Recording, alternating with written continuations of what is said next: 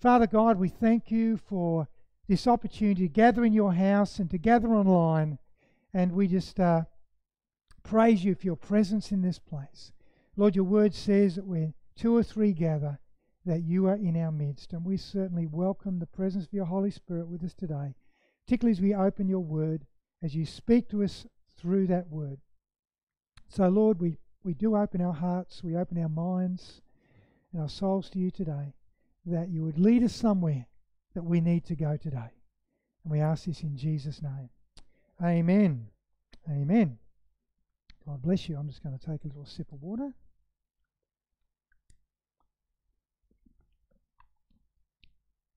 Hallelujah.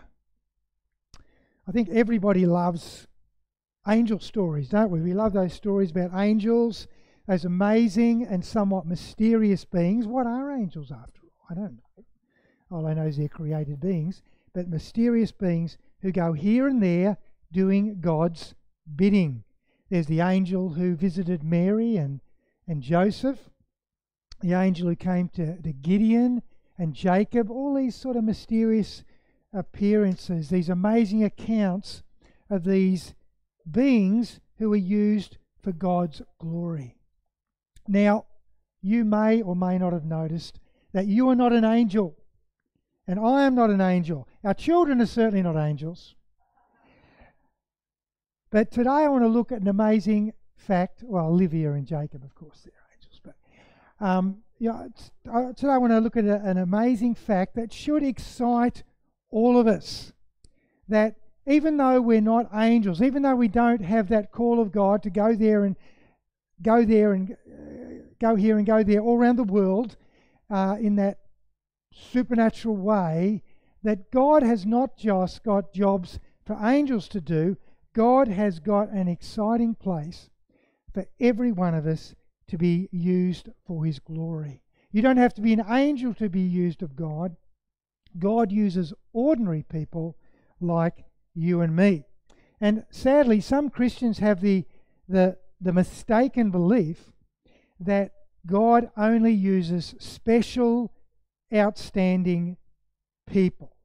You know, so even as a strong follower of Jesus Christ, we can still fall into that mistaken belief that only if we're really smart or really well-resourced or really talented, if we're a certain age, or even some people think a certain gender, that God has not got something for us to do. But the good news is the Bible tells us that God has a plan for each and every one of us. There is no insignificant people. Say it with me. I am not an insignificant person. Not one of us. No person on the face of the earth is an insignificant person. We are all important as far as God is concerned. He has a plan. He has a purpose. He has goals for every one of his children. Ephesians 2 and verse 10 says this, "For we are God's workmanship." Say that with me. Workmanship. Workmanship. We're God's workmanship, created in Christ Jesus to do not much, to do good works, which God prepared in advance for us to do. Prepared in advance. Showing God has got a plan. He's got a plan for you and for me to do good works, to do things that will make a difference in this world. Do you believe that, Bryce? Amen. It's true, isn't it? It's true. God has got something for us to do. In other words, as the title of the message is, everyone gets to play. You know, when you go to watch the Broncos play, is that what they do?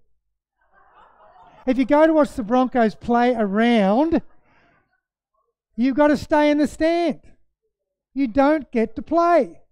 You can't run down the field and run alongside Darius Boyd or anyone like that and try and wrestle someone. You don't get to do that because you're not a player. But in the kingdom of God, we all get to play. Every one of us, we all get to play. Everyone is useful in the kingdom of God. Well, what does that look like? How can you and I be found to be useful in the kingdom of God? And I just want to look at 4 very quick examples of people who showed us how. But the key point is here, and if you've been a spectator in your Christian faith, let today be a shift point where you stop being a spectator and start being a participant. Start playing the game. Get into the game. Start playing. Everyone can play, and that includes you. So move from being a spectator into being someone who embraces the fact that God has got something for you to do. Can you say amen? And maybe as we look at these 4 examples, you can see yourself in their shoes. You can put yourself in that situation and say, hey, that can be me. I can do that. I can be that person. Firstly, we can be useful in the kingdom of God through what we say. God can use our words. An example I chose was Naaman's servant girl. She's not even given a name. She's not even given a name. We don't know her name. All we know is she's Naaman's servant girl. And we read about her in 2 Kings chapter 5 and verse 2 to 4. Now bands of Aram, or Syria, had gone out and had taken captive a young girl from Israel, and she served Naaman's wife. She was a captive. She was a slave. She said to her mistress, if only my master would see the prophet who is in Samaria, he would cure him of his leprosy. Naaman went to his master and told him what the girl from Israel had said. I'm going to dig too deeply into this, but what an amazing girl. She's been taken from her family. She's been made a slave in a foreign country. She's been given jobs to do that she probably doesn't like. And instead of being petulant and fussy and saying, oh, I don't like this situation, the first thing on her mind is, how can I share the glory of my God? What can I do to have an impact in this place that I've been unfairly placed in? Sounds like another person, doesn't it? Sounds a bit like Joseph, doesn't it? And when he got imprisoned. But her first thought is, my master has got this serious problem. I think I've got an answer for him in the God of Israel. So even though she was young, even though she was not very important, she was right down in the lowest rung of society, she was actually a slave. This young girl's testimony eventually would bring healing to her master and glory to God in the eyes of a pagan nation. Amazing. Just through what she said. So never underestimate the power of your words to bring God into a situation. Now, God can't use all the words we have coming out of our mouth, but never underestimate the power of the right word in a situation. Lives have been turned around because someone has spoken a word into a situation. Many of you sitting here would say, yeah, that's me. Someone spoke a word and it changed the direction of my life. It led me into my career, or it led me into a relationship, or maybe it led me to find Jesus. Someone spoke a word into your situation. Never underestimate the power of your words to bring God into a situation. He can do it. If we're open, if we're willing, He can use the words that we speak. And that's something that all of us have got. There's no one here who hasn't got words. And if we're walking with God, He can use our words in the right way to bring Him glory. So God can use my words. Secondly, we can be useful in the kingdom of God through what we do. God can use my abilities. Now, we took a good look at this guy a few weeks ago, and I'm going to put him up again as a great example of our point, and that is the young man David. 1 Samuel 17 and verse 33 to 37 says this: Saul replied, "You are not able to go up against this Philistine and fight him, You are only a boy, and he has been a fighting man from his youth." But David said to Saul, "Your servant has been keeping his father's sheep. When a lion or a bear came and carried off a sheep from the flock, I went after it. I struck it and rescued the sheep from its mouth. When it turned on me, I seized it by its hair, struck and killed it. Your servant has killed both the lion and the bear. This uncircumcised Philistine will be like one of them, because he has defied the enemies of the living God. The Lord who delivered me from the paw of the lion, the paw of the bear, will deliver me from the hand of this Philistine." Saul said to David, "Go, and the Lord be with you." So, despite his youth, despite the discouragement of his brothers who were there with him, David decides to take action. He decides he can do something. If we're open, God will give you and me opportunities where we can take action. It's an opportunity that's given to us. It's not given to someone else. You know, we shouldn't always be looking to the other guy, the other person, to take action. Sometimes God wants us to be the one to take action. He wants us to be the doer in this situation. We need to remember that there's always a doing element to the life of faith. It's not all about praying, as important that is. It's not all about our words. We've already said our words are very important. But there's a doing element to our faith. There's an action element to our faith. There used to be a ministry in Haiti called Hands and Feet of Jesus. Hands and Feet of Jesus. It was a doing ministry towards impoverished children. It'd be great to pray for those children. Great to come in and bring a testimony to those children. But their ministry was to feed and clothe and house and be hands-on, helping those kids have a better life. Hands and feet of Jesus. Sometimes there is something for us to do. God has got something for us to do. And if God gives us something to do, just like with David, the odds then become irrelevant because God is with us in it. God is with us in it. So what we do is important. Thirdly, we can be useful in the kingdom of God by what we give. God can use the gifts that we bring. A great example with a young boy with 5 loaves and 2 fishes. And we read about him in John chapter 6. When Jesus looked up and saw a great crowd coming toward him, he said to Philip, "Where shall we buy bread for these people to eat?" Jesus asks a question he already knows the answer to. He asked this only to test him, for he already had in mind what he was going to do.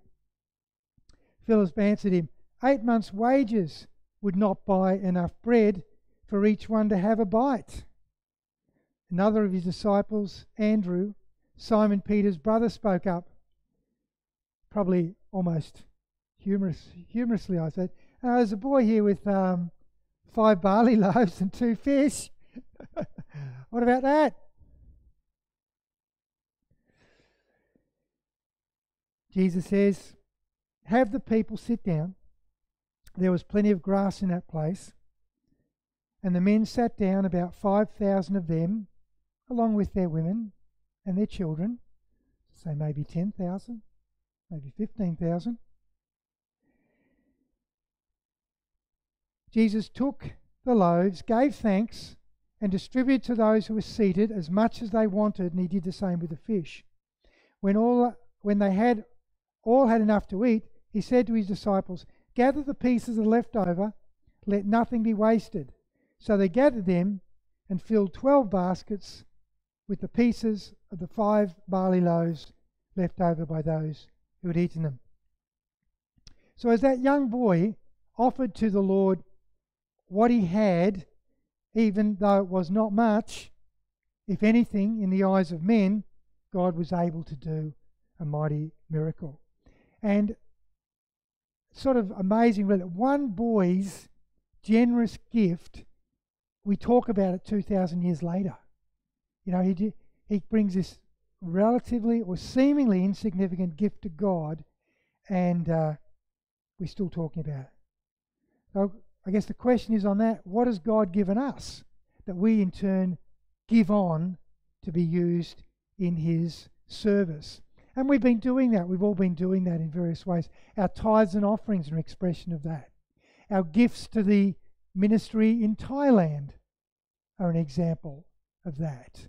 And so many of you are compassion parents, compassion donors, World Vision donors, Operation Christmas Child donors. That giving has the outcome of people being blessed in Jesus' name and things changing. It may not be the miracle of the loaves and the fishes, but the truth is you don't know what the outcome will be. You don't know what the outcome will be. And it can be of that magnitude if God chooses it to make it that way. You know, sometimes our giving is small, but then another person sees our giving, a person of far greater resources, and they are prompted to give greatly. So your small gift becomes a great gift because of the influence of that gift. I'm sure that's happened many, many, many times as we've brought our offering to the Lord.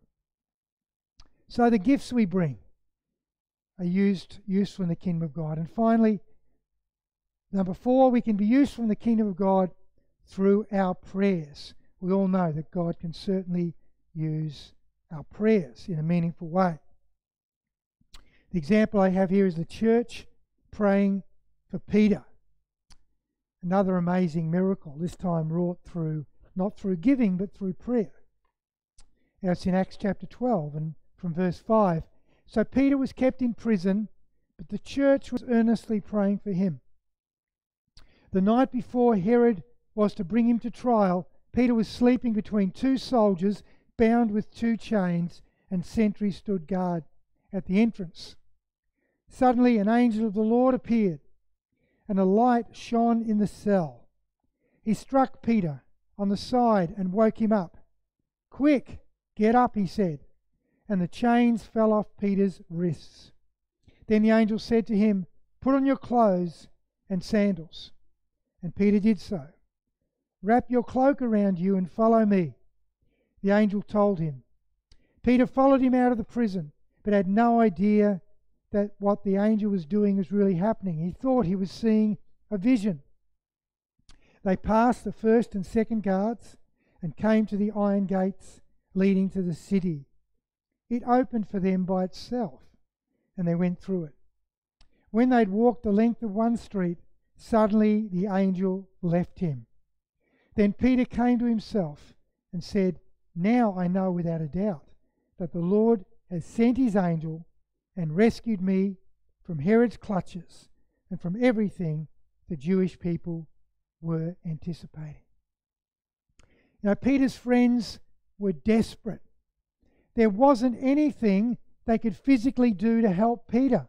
They couldn't storm the prison and overcome the guards and break him out that way. They couldn't fling a thing of dynamite in there and blow up the prison like, on some action movie.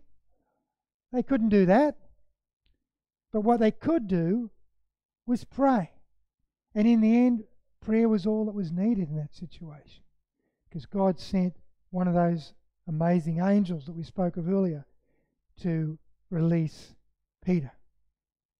And of course, prayer is something open to all of us, whether we're a kid at school, or whether we're an adult, or whether we're an older person. We've all got access to prayer, to communication with God. So we all get to play. And I hope that we can really see that regardless of our age, regardless of our experience, regardless of our resources or our ability, or even what we feel as limited opportunities, regardless of all those things, there are many, many ways that you and I can be effective for the kingdom of God. We can use our voice, we can use our actions, our gifts, and our prayers to see God move in our life and in the life of others. Of course, in all of these things, faith is so very important. We need to trust God that whatever He wants to do as a result of our words, as a result of our actions, or our gifts, or our prayers, we have to be willing to trust God with the outcome of a thing. See, God just simply calls us to take action in one of those areas. What God does not give us is the ability to call the result. And praise God for that. Imagine if you and I were in control of results. We think it would be good. But no, it probably wouldn't be so good. I'm happy to trust God with the outcome of things, aren't you? But what God does want us to do is to speak, to act, to give, to pray, as He calls us to do. He wants us to do that. In all these things, beyond anything we do in the kingdom of God, there is one thing that God values above it all, and that is our relationship with Him. When Jesus came into the world, He made it possible for every man, woman, boy and girl to come into relationship with Him. He came, led a sinless life, those wonderful teachings, those wonderful miracles, His death on the cross that paid the price for us, all of that done so that you and I can become children of God. We can become the sons and daughters of God. And as sons and daughters of God, what is the best thing that any child can do for their parents? Well, obedience and spending time with them, right? To spend time with our Heavenly Father. So God wants us to do that as well. Through prayer and reading His Word, just meditating, reflecting with Him, spending time with Him. Because it's out of those times that we not only grow closer to God, but we're also more open. We're also more hearing and more ready and willing and able to be effective in the kingdom of God. So you can see our relationship with God dovetails with everything else that I've said this morning. As we spend time with Him, we learn, we discern what I'm going to say, what I'm going to do, what I'm going to give, how I'm going to pray. Our understanding of what to do in those situations comes out of that relationship with Jesus. Every one of us here can shine their light for Jesus in the world. And that's exactly what He calls us to do. As I said, there's no spectators in the kingdom of God. Nobody's been saved to sit and watch. Not one of us. No one's been saved to sit and watch. We've all been saved to be in the game, to play, to participate in the kingdom of God. Everyone gets to play. Let's stand together. Let's pray.